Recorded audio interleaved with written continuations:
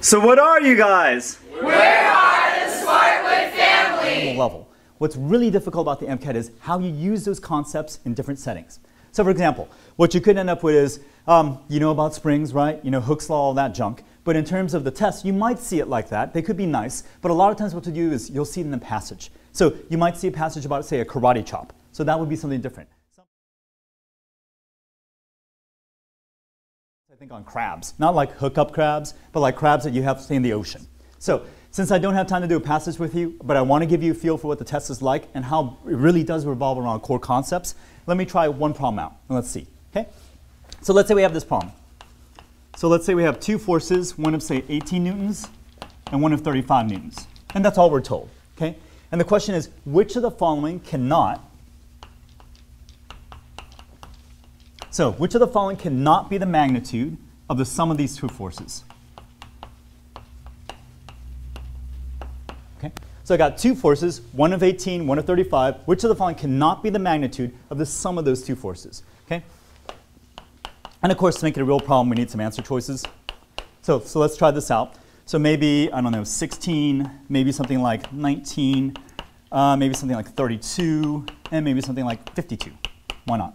Okay? So give this a sec, try it out, and then we'll talk shop about it.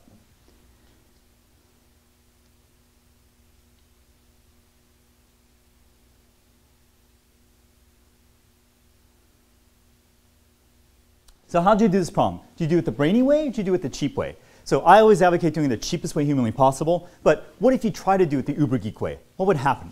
So if we took this, 18 newtons, maybe this guy does this. If we took 35, maybe he's doing something like this. And maybe we try to relate them somehow, like this. Okay, the problem with that is we just don't know this info, right?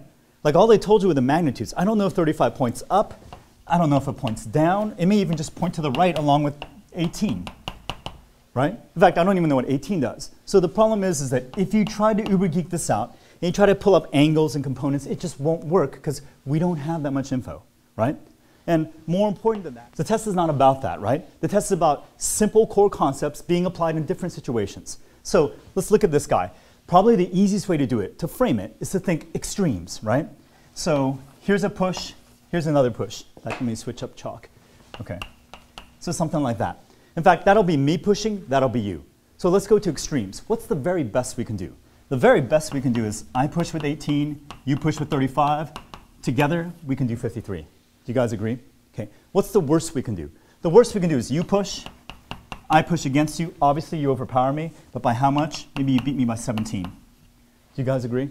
So the best we can do is work together. The worst we can do is we fight, you beat me, and you beat me by 17. Okay?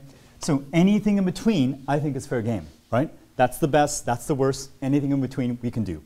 Okay, so let's look at these guys. So if I look at 52 over here, problem is, well, it's not a problem. It's actually in the range, right? So 52 is good. 32 is in the range. That's good. 19's close, but he's still clean, right? Look at 16. Even in the worst case scenario, you're going to beat me by 17. So there's no way we could hit 16. Do you guys agree? So what's the point of doing this problem? Aside from, getting the answer, right? It's to look at the test and see, have a window into what the test is like,